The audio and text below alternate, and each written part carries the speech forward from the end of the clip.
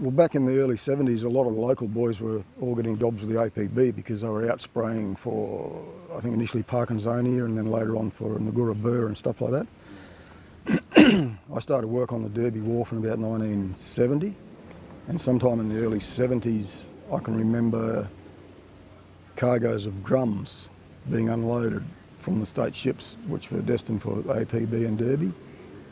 And the ship's officers that supervised the unloading would tell us that these were drums of some type of poison. All these drums were stored as cargo on the foredeck of the ship because it had to be in the open air, and we were told when we were unloading it to be careful that we didn't cause any damage to the drums. The drums were unloaded from the ship onto the Derby Wharf, probably stored outside the shed and would have been picked up later on by the APB. Okay, the APB main office was in Lock Street, next to what was the MMA office at the time, which is now the Shire office. And the APB had a shed out of town where they used to store all their, whatever they used for their pest control and that. And then the drums would have been taken from there to be used out in the bush where the boys were doing their spraying.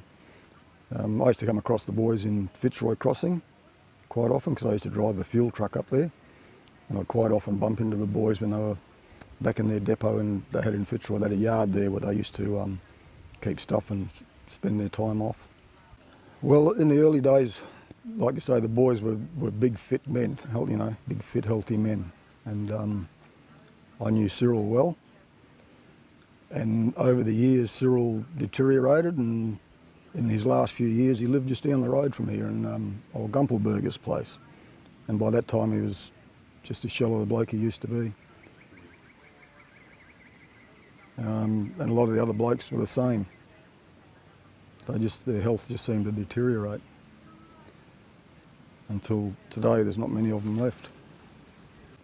But there were stillbirths and babies born with deformities, and yeah. And the women used to get some of this poison from washing the clothes and stuff like that, which is probably what caused some of the deformities and stuff in the kids. Probably for the government to come out with all the information it's got that it's never released and just tell the truth to the people. So we all know then.